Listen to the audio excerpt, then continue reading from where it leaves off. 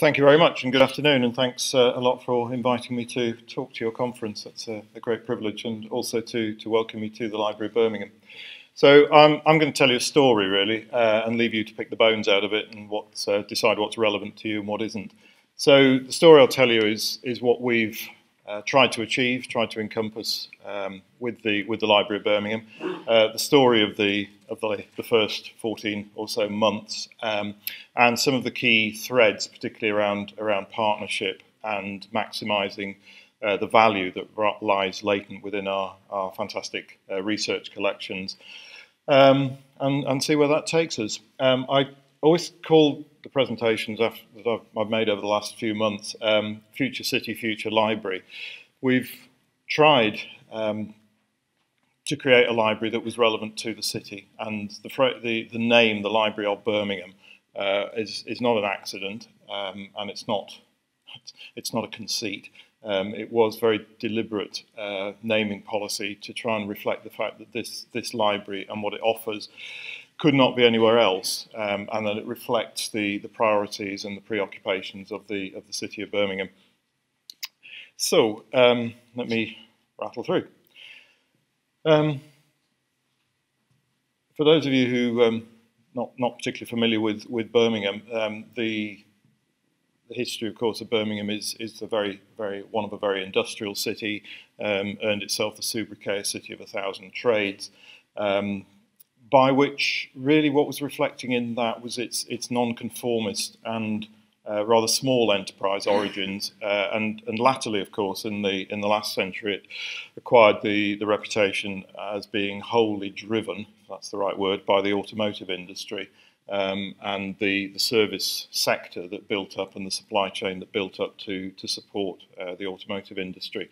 But in fact, its industrial origins, this is the image of Matthew Bolton's Soho foundry, which was in many ways, of course, the engine for the development of the Industrial Revolution. But it was very much about small businesses and a multiplicity and a great diversity of trade and industry. And that over time, of course, has been diluted by a city which has had its problems through recession, and moved much more into a service, and increasingly now to everybody's slight surprise, tourism and leisure-driven economy. The key drivers for the Birmingham demographic, and which we've been very concerned to represent here, are twofold, really. Its youthfulness, the fact that it is the youngest city in Europe, the highest percentage of the population under the age of 25 in the whole of Europe, and its diversity, that it will not be long before Birmingham is a non-white majority city, and both of those influence very, very keenly the way in which we've just tried to design the Library of Birmingham. And in that respect, of course, it is no more than the future face of many European cities. Birmingham's got its difficulties, like all cities, but in some ways they've been felt in a slightly exaggerated way here, and the library has very much got a contribution to make to these agendas. Indicators of deprivation are high. Unemployment, particularly for young people, is well above the national average. Skills and qualification deficits are large and at the moment not diminishing, and the library has a key role to play in that. Levels of functional illiteracy amongst the population are alarmingly high, and again, if a public library can't support that agenda, we need to ask what it's for. And perhaps relevant to this audience, the record of Birmingham is now improving in terms of its retention of its many graduates, and persuading them that Birmingham is actually a good place to live. And part of the driver for the library was, we're not building a library here, we're actually part of building the city. This is about quality of life, sense of place. We want people to both come to Birmingham but also stay in Birmingham because it's a good place to live. And I guess myself, as originally a Liverpudlian, can testify to that, because I came here on a 5-year ticket in 1987 and I'm still here because it's an interesting city. But it is a city that needs a greater confidence in its learning and cultural status, and I think the library has made a significant contribution to enhancing what has already been a very powerful cultural offer, but also a city that needs those greater skills, community cohesion. I'll return to that theme in a moment.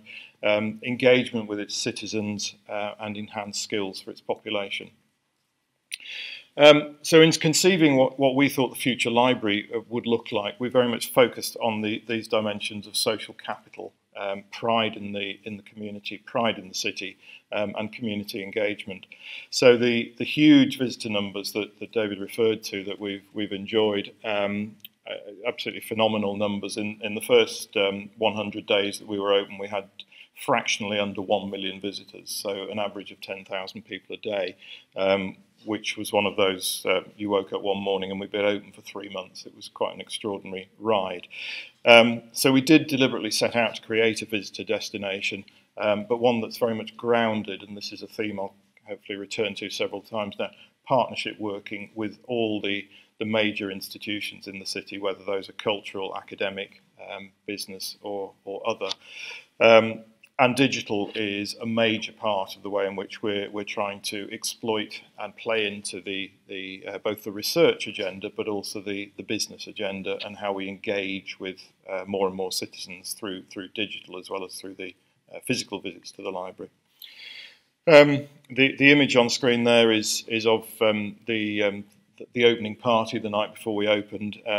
The great and the good of Birmingham in the library, because as well as meeting the needs of the most needy in the community, it's so important that we engage our business community.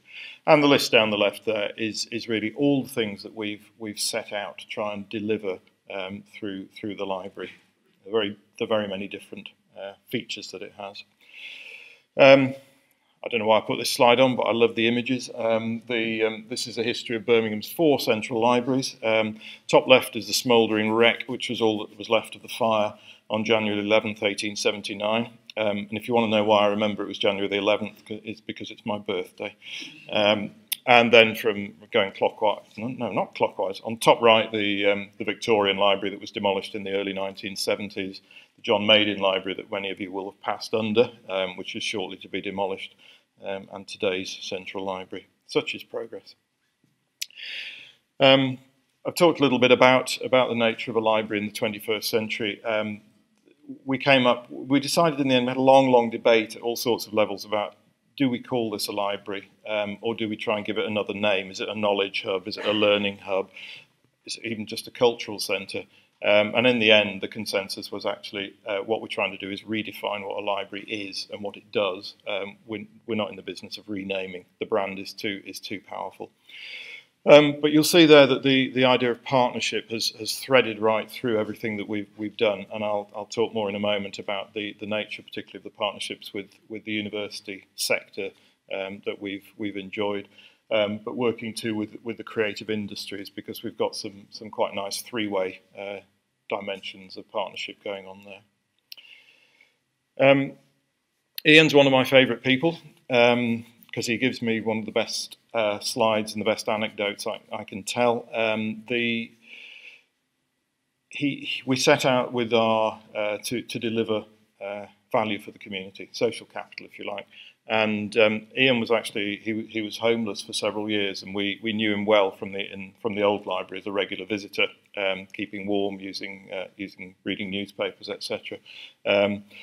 As part of the contract with Carillion to build the library, we embedded targets for them to deliver significant numbers of jobs to long-term unemployed local people, to work with homeless people, and to deliver apprenticeships.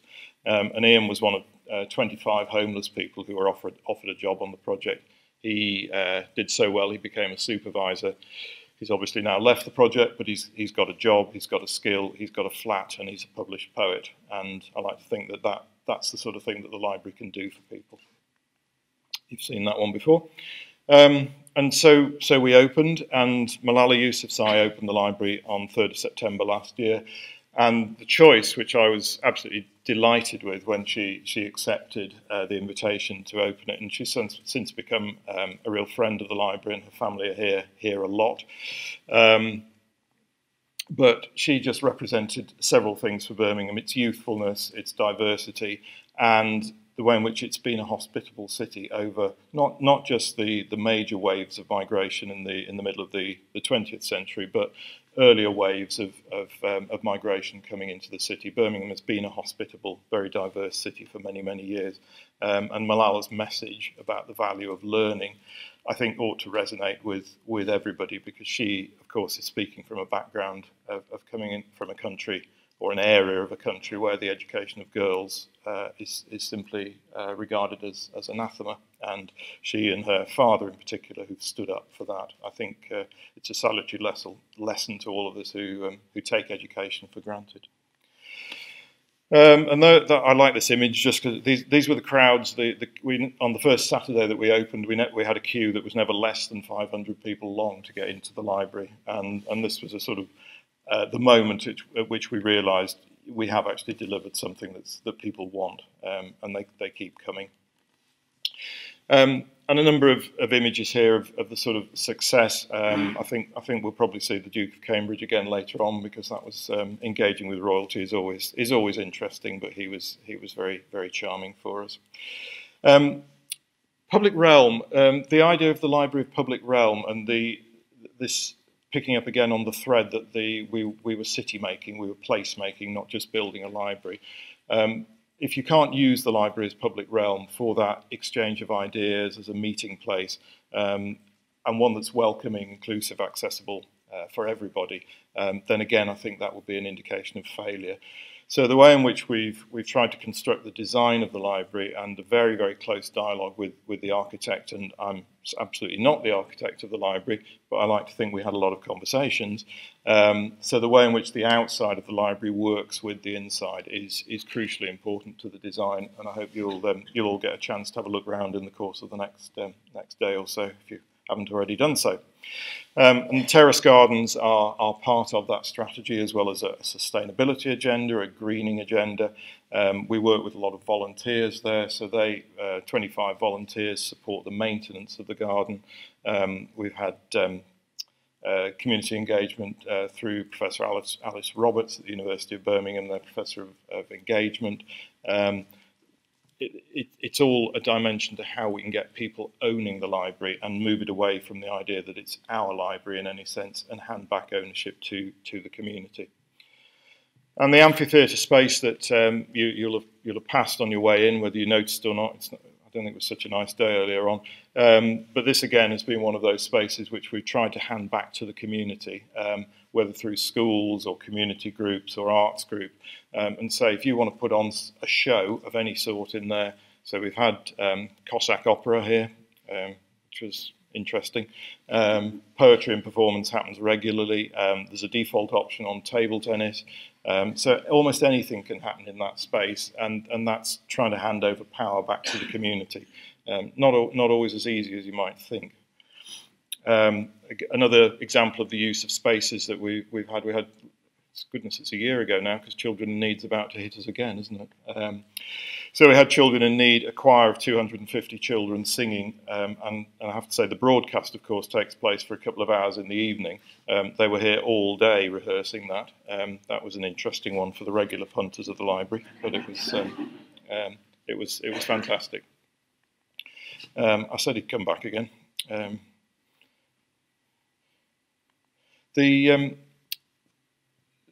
The way we break down the services in the library to move more now into the services and the collections that we've got, and then I'll try and unravel some of the dimensions to partnership. This is not a strict categorisation, but broadly speaking, the 6 dimensions here: services to children, the heritage, the reading agenda, business support, and in that I would include skills and employability and work readiness. So we're as well as trying to support pre-startup businesses and offer them advisory services, we work a great deal with people who are unemployed, who don't actually know how to apply for a job, They don't have the skills of literacy, numeracy, IT that they need to get those jobs. That's more in the area of learning, and then health, greater sense of well-being, and giving people back control of their lives.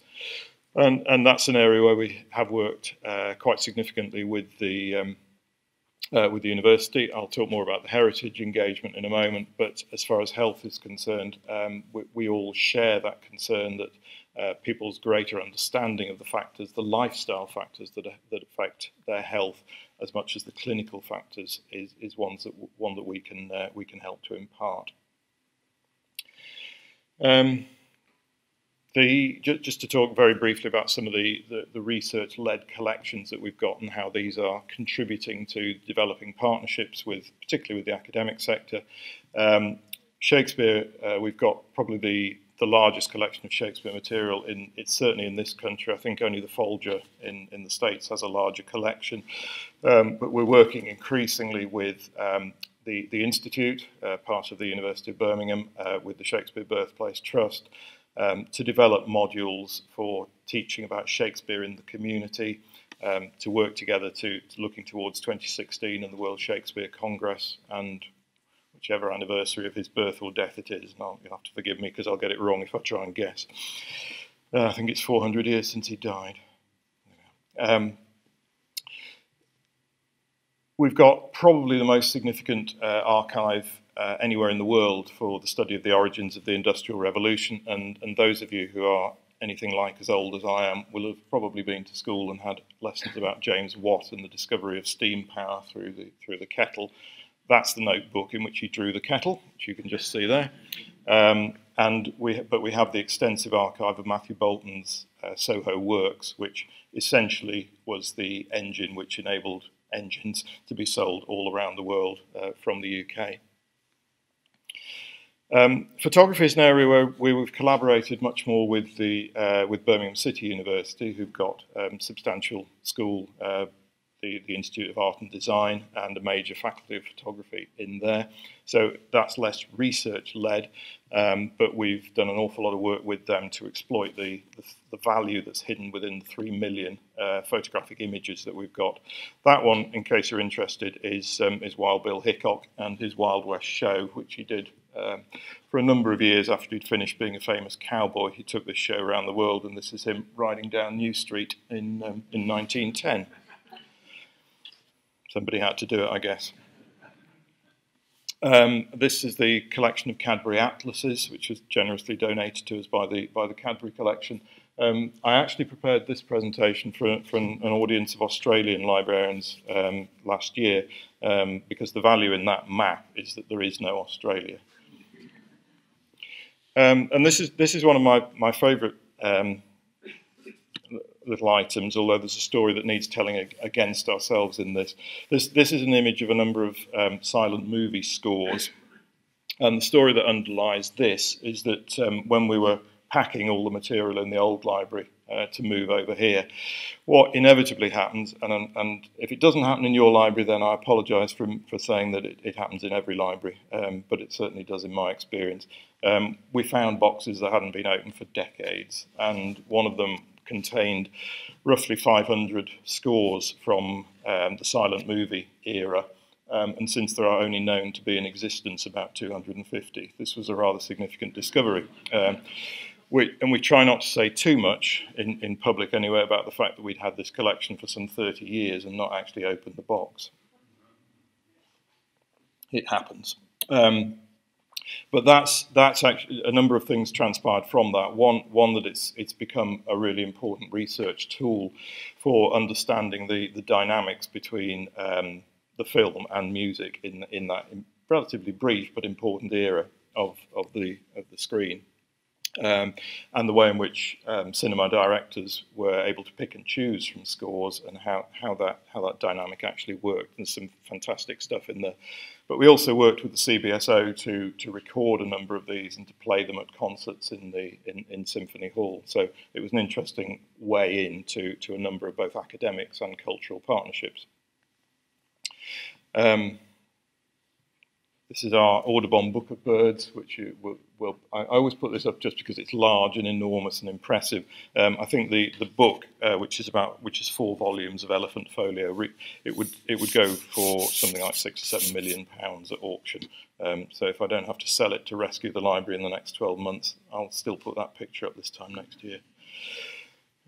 Collection of Victorian greeting cards that we have. I don't know if you can read the script, but this is probably not one to send to someone you really like. We have a quite extraordinary collection of transport tickets, which again is ripe for more research. This is one of those things where I sort of think if any of you have got 100 transport tickets at home because you couldn't be bothered to throw them away, I think you're a bit sad. But if you've got 1 million, as this guy had, and then donated them to us, I think that's pretty impressive. That's gone way beyond sad. And this particular one is, he was a Methodist minister in Handsworth, not that that's got any relevance whatsoever. But this particular one is from, as it says, from the London Necropolis Railway, which took coffins from the centre of London out to cemeteries in Surrey and Sussex mostly. It was bombed out in the Second World War, and that was the end of that. I believe these are one-way tickets. On which theme, another of my favourite images, this is a drawing of John Baskerville, and we are the famous Birmingham printer. We're next door to Baskerville House. And I'm going to come back to Baskerville in a little while, and the theme of exhumation, which is relevant to him. The significance of Baskerville, as well as being a leading exponent of the art or science of printing, is that he was a notorious atheist, and his will specified that he shouldn't be buried in consecrated ground. So he was actually buried in the grounds of his house, which was not very far away from here, as I say.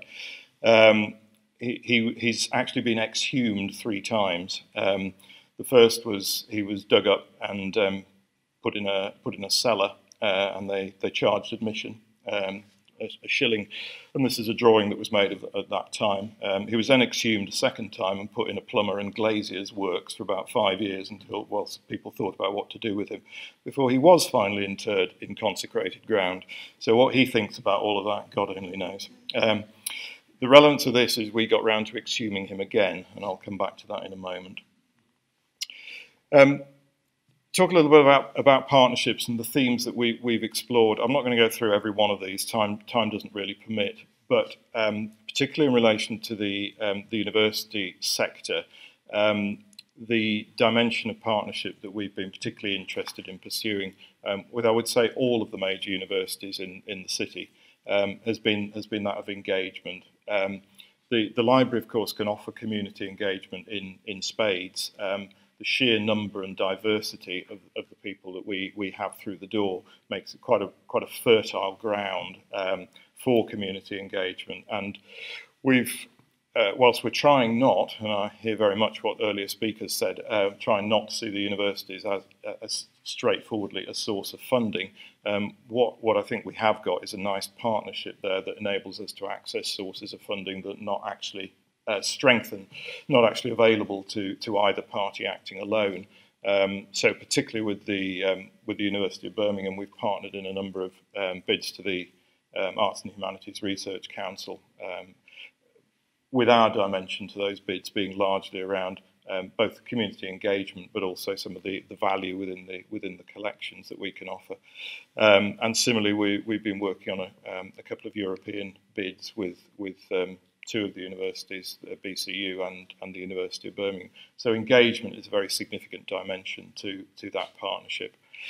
And another one that I will return to in a moment is the thread of innovation, where we've tried, particularly in the digital arena, to push ideas for collaboration and to challenge partners, both in the creative sector, but also in the academic sector, to work with us on ways to realise the value that's latent in some of those collections that we've got. And the challenge has been threefold, really. Firstly, how can we get more people to know about these fantastic collections? Secondly, how can we create new, more engaging products on the back of those? And thirdly, how can we hopefully all, make some money out of those processes. Not all of those are easily answered, certainly not the last one. I'm going to skip merrily through the next couple of slides because I don't think time will permit, and I'm going to come to rest on this one. So this slide illustrates a number of projects that we've done with the University of Birmingham, and these are. It started off with a project that's at the top of the URL list there, connecting histories, and this goes back, goodness, some I think nearly 8 years now. But it was a partnership project which we led. We secured Heritage Lottery funding for that. We partnered with the School of Education at the University of Birmingham and the Sociology Department at the University of Warwick, and a community-led group called Black Past Birmingham Futures. And it was supported by the HLF, ran for 3 years.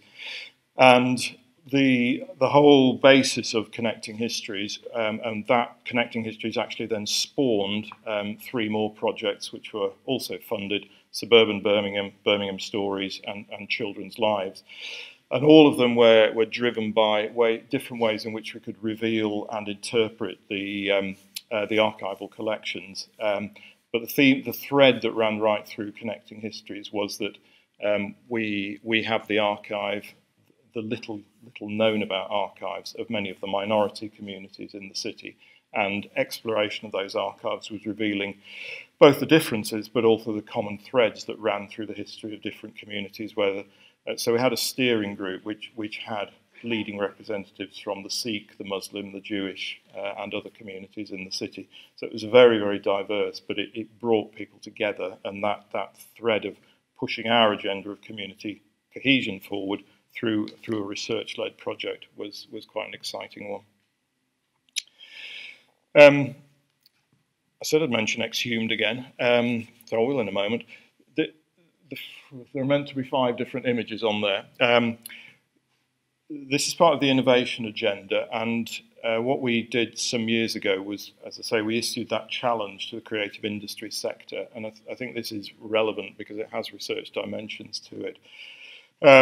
We've been working with Creative England, who are the successor agency to the Screen Agency, for some years, and agreed a shared investment programme. And I use the word investment advisedly, because both Creative England and ourselves have invested £250,000 each, so a total of £500,000 in these 5 projects, which we selected competitively and which are intended to be imaginative and new ways to realise value, so return on the investment.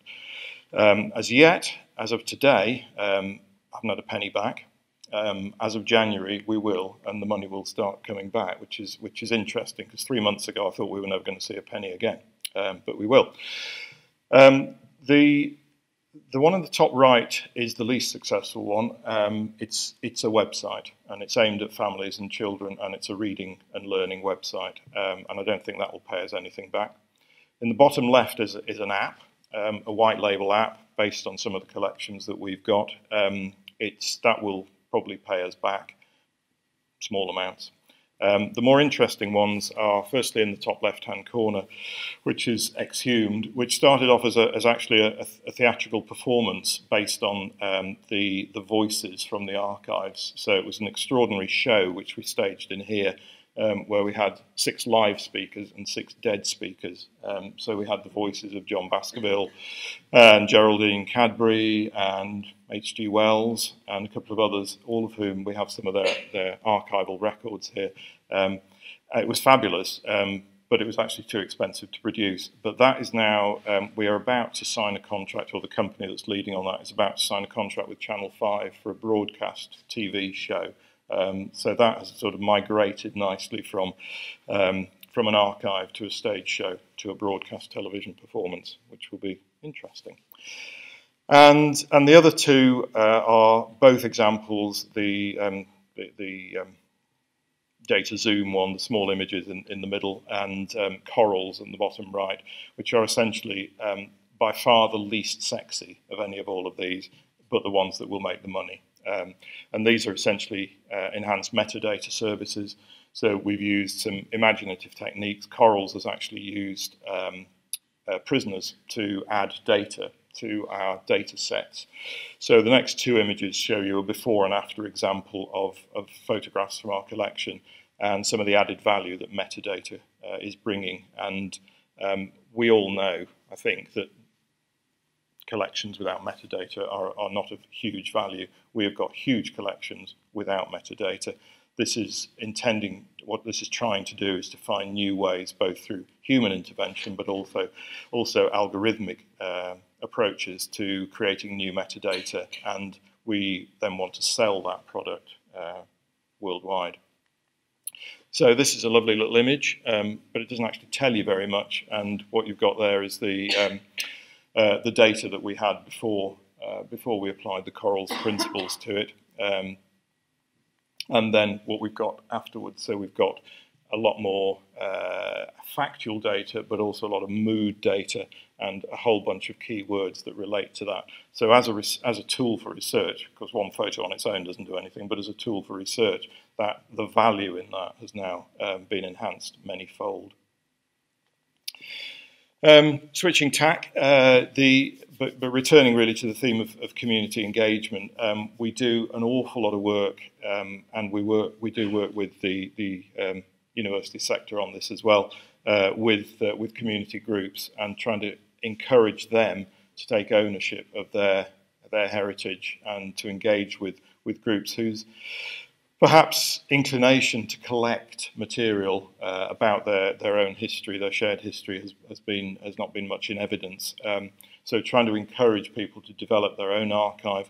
We can't do it all, but we can help them to do that, help them to write bids to get money, help them to understand the different ways in which archives can be managed and can be interpreted. And finally, you'll be pleased to hear, again, another example of the way in which we're trying to push out material for research. There's an exhibition on the third floor of the library in our exhibition gallery called Voices of War, which is an interpretation of obviously a tiny subset of our collection relevant to this year when we're commemorating the 100th anniversary of the outbreak of the First World War. But the threads that we've followed through that are perhaps ones that have not been particularly well mined or in a local context. And the threads have been and they're fairly obviously illustrated here, the contribution of minority ethnic communities to the war effort, both at home and in the military, the impact of the war upon families, women at work. You can see the grenade manufacturing production line in the right-hand corner there, and conscientious objection. And there are interesting examples. The Lloyd family, who of course subsequently founded Lloyd's Bank, Birmingham-based family, of whom there were four sons, two of whom died in the war. One was a conscientious objector, and one worked in the hospital forces. So very, very different histories. But that history of conscientious objection and the debate around pacifism or patriotism, or pacifism and patriotism, which still goes on, of course. So we've used those collections to support a research agenda and trying to promote interpretation, and that's been very successful, I have to say. And I'm pretty much done. Seem to have two finishing slides, which is nice. So I'll show you that one again. And the big wheel that's just gone up outside pretty much recreates that image, which I always think looks like a manufactured one, but is genuine.